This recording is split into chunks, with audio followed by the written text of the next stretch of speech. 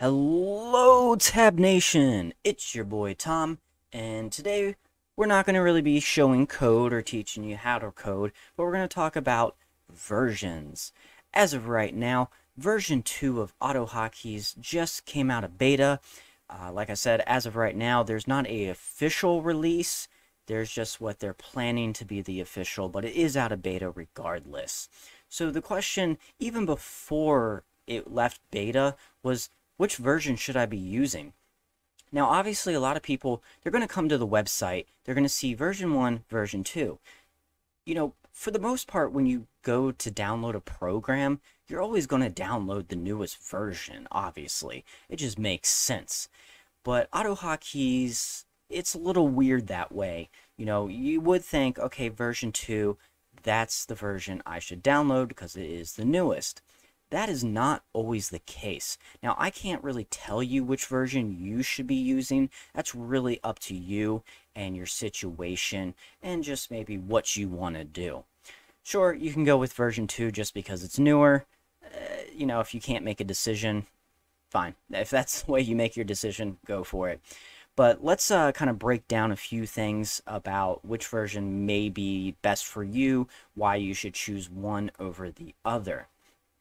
So obviously, the biggest thing about version 2, simplified, is I basically tell people that if you have a background in coding, or you plan to have a background in coding, you know, AutoHotkey's might be your gateway drug, basically, to other coding languages.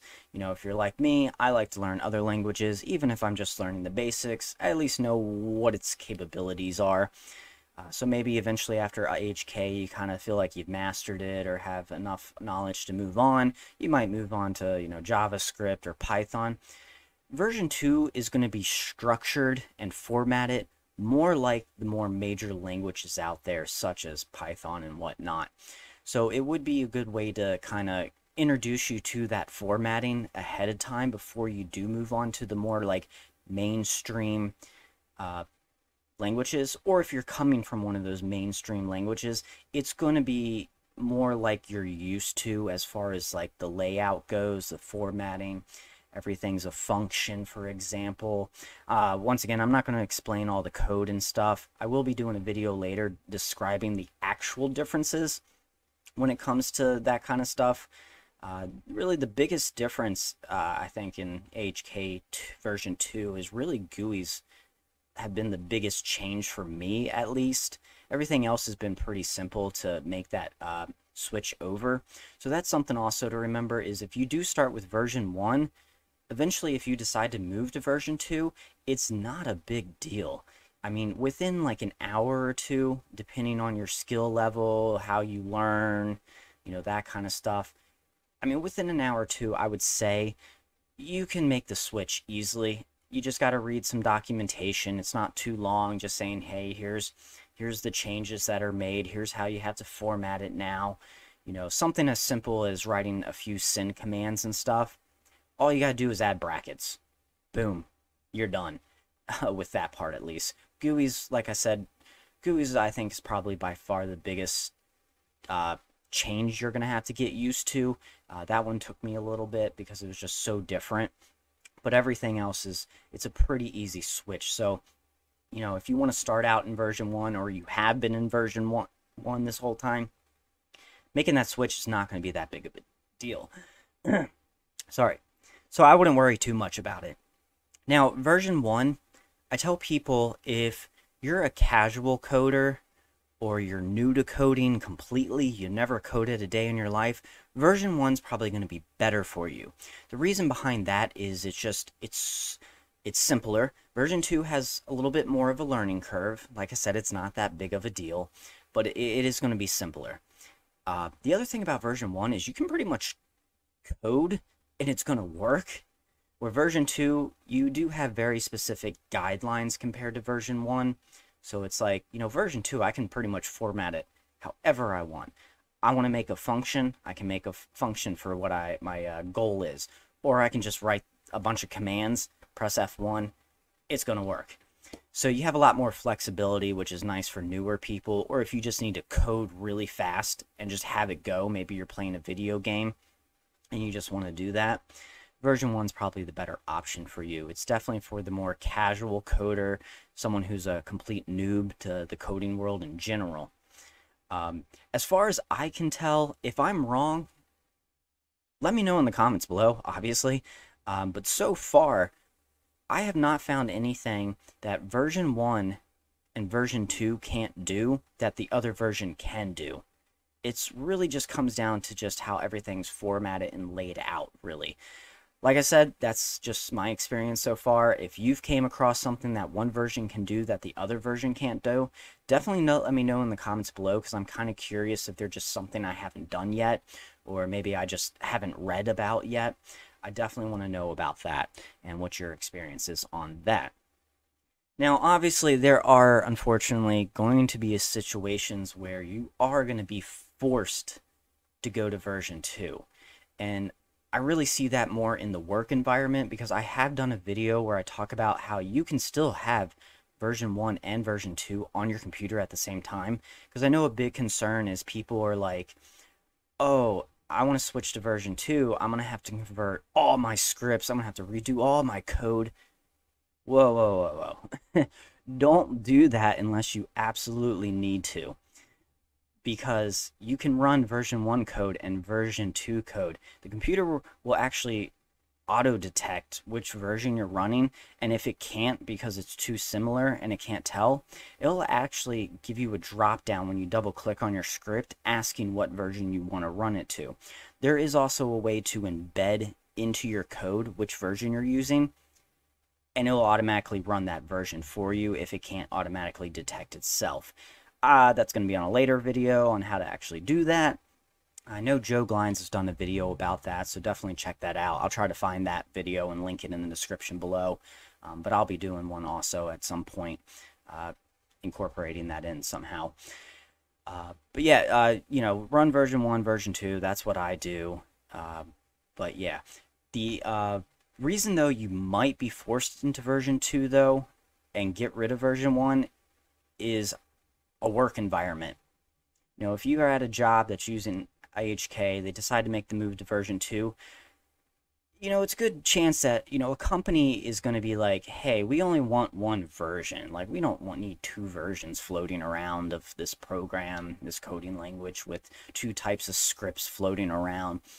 So unfortunately, in that case, you might be forced to move to all version 2 against your will, unless you're okay with that.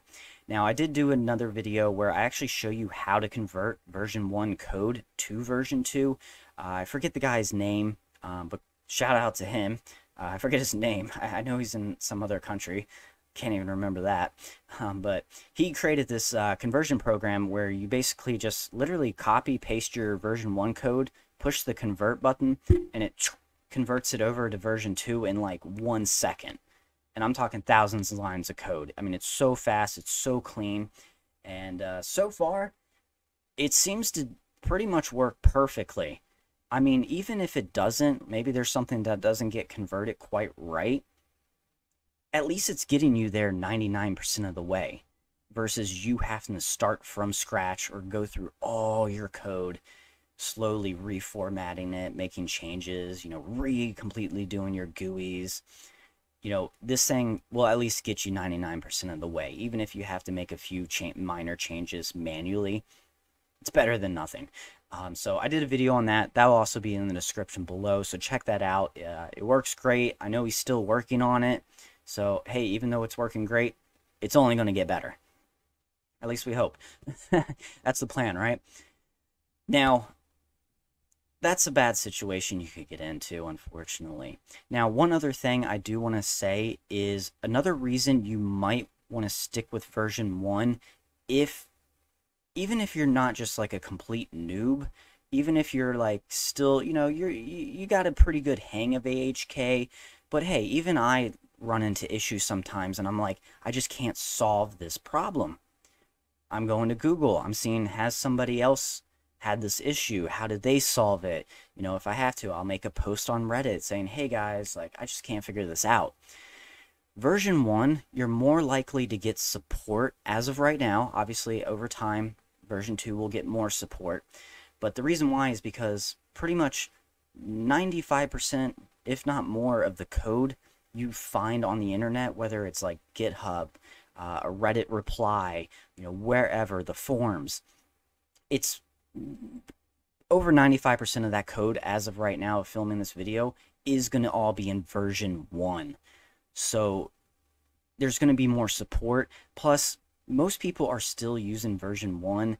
As far as I can tell, not a huge percentage of people have moved over to version 2. Like, even I haven't fully moved it over to version 2. I'm kind of in the middle right now, where I would say I'm doing like 75% in version 1 still, and then like 25% in version 2. It really just depends on why I'm coding. If I'm just coding for someone as a Reddit answer, most likely they're using version 1, obviously.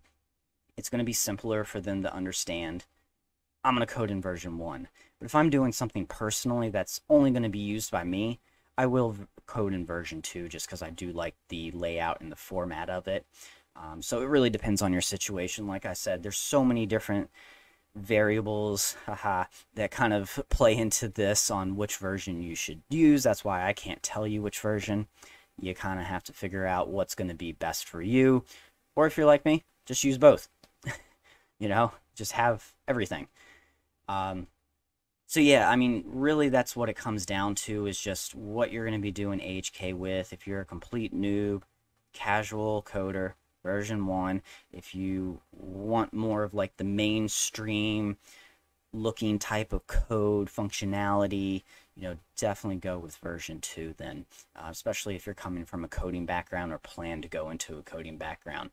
And just like to throw it out there in case you do want to see what other languages look like, to kind of compare it, of how it compares to version 1 and version 2's layout, definitely check out some of my other coding videos. My channel is always going to be pretty much like 90% AutoHotkeys, but if you're like me, I do like to branch out, even if I'm only learning the basics of some random language out there. I'm going to do maybe, I don't know, 3 to 5 videos on other languages. Like, I've already done some Python videos, JavaScript, NIM. I've even done like an HTML video. And I think there's a few other languages I might have done. I can't remember. It's been so long. There's so many videos, it's starting to lose track. But check those videos out if you want to kind of compare of what they look like, to decide, hey, if I ever do go to Python, maybe this layout's better for me. That way I can make the transition a little bit easier.